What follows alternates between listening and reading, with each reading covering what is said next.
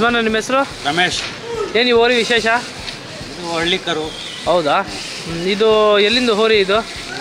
ಹೋದ ವರ್ಷ ಸಿದ್ಧಗಂಗೆ ಜಾತ್ರೆ ಇಲ್ಲೇ ತೊಗೊಂಡಿದ್ವಿ. ಇಲ್ಲೇ ತೊಗೊಂಡಿದ್ದ? ಮಠಕ್ಕೆ ತಗೊಂಡಿದ್ವಿ. ಮಠಕ್ಕೆ ತೊಗೊಂಡಿದ್ದು?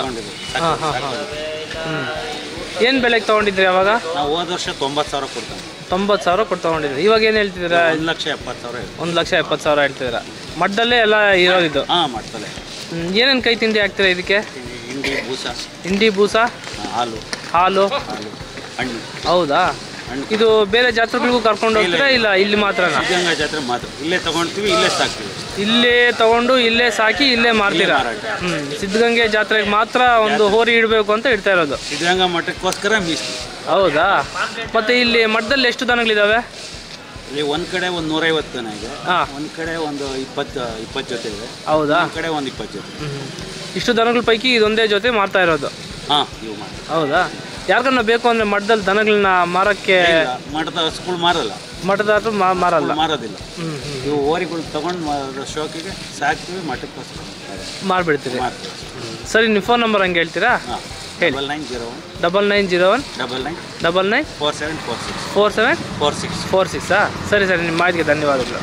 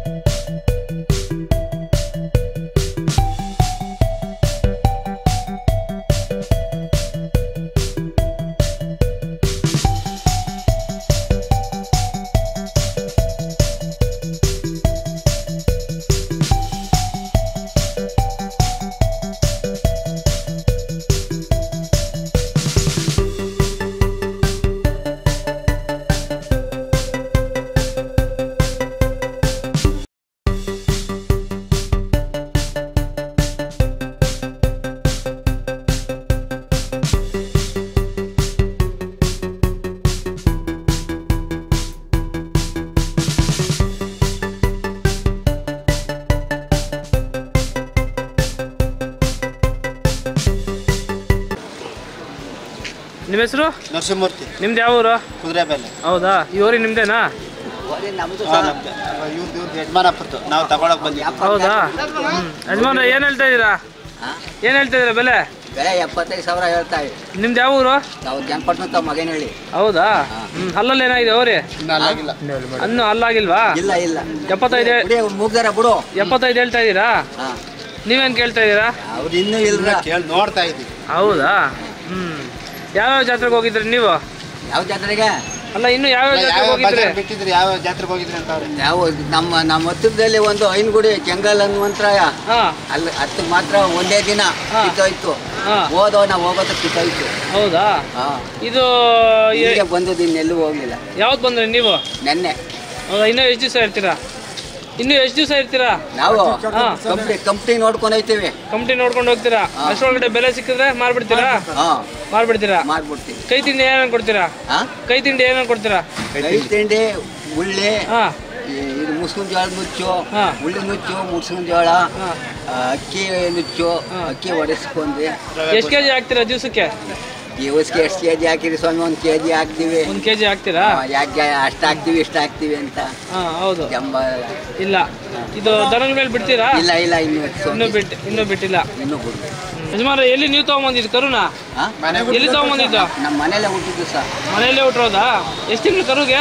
11 ತಿಂಗಳು 17 ತಿಂಗಳು 17 ತಿಂಗಳು ಆಗದೆ ಯುಗಾದಿ ಬಂದರೆ 1.5 ವರ್ಷ 1.5 ವರ್ಷ ಯುಗಾದಿ ಬಂದರೆ 1.5 ವರ್ಷ 11 ತಿಂಗಳು ಹೋಗ್ಬೇಕು. ಹೌದಾ ನಿಮ್ಮ ಫೋನ್ ನಂಬರ್ ಹಂಗೆ ಹೇಳಿ 99 02 03 01 32ನಾ ಇನ್ನೂ ಅಲ್ಲಾಗಿಲ್ಲ. ಇನ್ನೂ ಅಲ್ಲಾಗಿಲ್ವಾ? ಅಲ್ಲಾಗಿಲ್ಲ. ಹಾಲಲ್ಲ? ಹಾಂ. ಎಷ್ಟು ತಿಂಗಳು ಅಂತ ಹೇಳಿದ್ರೆ? 17 ತಿಂಗಳು. 17 ತಿಂಗಳು. ಹೌದು. ಸರಿ ಆಯ್ತು ಮಾಡಿ ಹೊಡ್ಕೊಂಡೋಗಿ.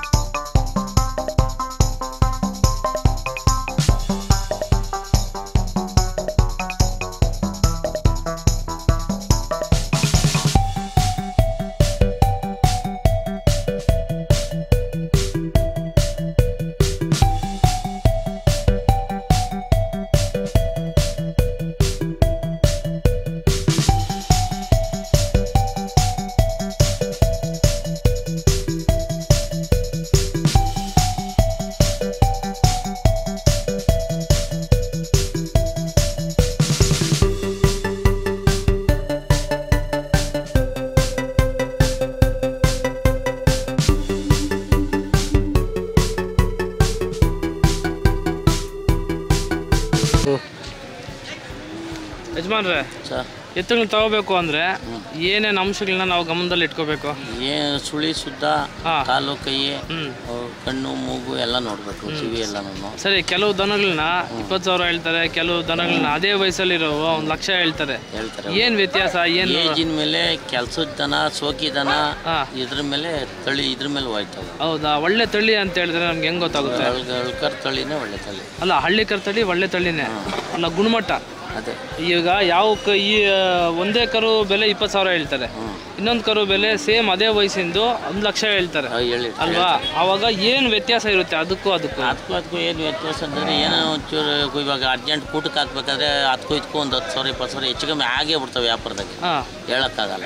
ಇವತ್ತು ಕೂಟ ಕುಡಿಸ್ಬೇಕಾದ್ರೆ ಆಗ್ಬೇಕಾದ್ರೆ 5,000 10,000 ಮುಂದಾದ್ರೂ ಹಾಕ್ಲೇಬೇಕು, ಇಲ್ದಿದೆ ಅದೇ ತರ ಸಿಕ್ಕಲ್ಲ, ಸಿಕ್ಕಲ್ಲ, ಹಾಕ್ಲೇಬೇಕಾಗ್ತದ ಅವಾಗ. ಹಂಗಾಯ್ತದೆ. ಇನ್ನೊಂದು ನಾನು ಕೇಳ್ತಾ ಇರೋದೇನು ಅಂದ್ರೆ, ಇವಾಗ ದನಗಳಲ್ಲಿ ಒಂದು ಬೆಲೆ 2 ಲಕ್ಷ ಇರುತ್ತಲ್ವಾ, ಅದಕ್ಕೆ ಯಾಕೆ 2 ಲಕ್ಷ ಕೊಡ್ತಾ ಹೋಗ್ಬೇಕು? ಇನ್ನೊಂದು 40,000ಗೂ ಸಿಗುತ್ತೆ ಅದೇ ವಯಸ್ಸಿಂದು. ಸಿಗ್ತದೆ. ಗಾತ್ರ ನೋಡಿ ತಗೊಂತೀರಾ, ಕಾಲು ನೋಡಿ ತಗೊಂತೀರಾ, ಏನ್ ನೋಡಿ ತಗೊಂತೀರಾ?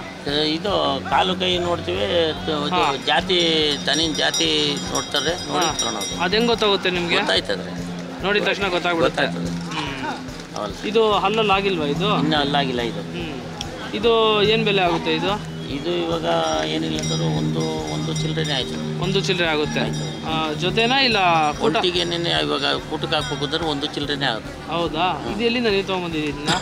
ನಾನು ಇಲ್ಲೇ ನೆನ್ಮಲ್ ತವಿಂದ ತಗೊಂಡೋಗಿದ್ದೆ ಇದನ್ನ. ಹೌದಾ? ನೀವು ಎಲ್ಲೆಲ್ಲಿ ಸುತ್ತಾಡಿದ್ದೀರಾ ಜಾತ್ರೆಗಳು?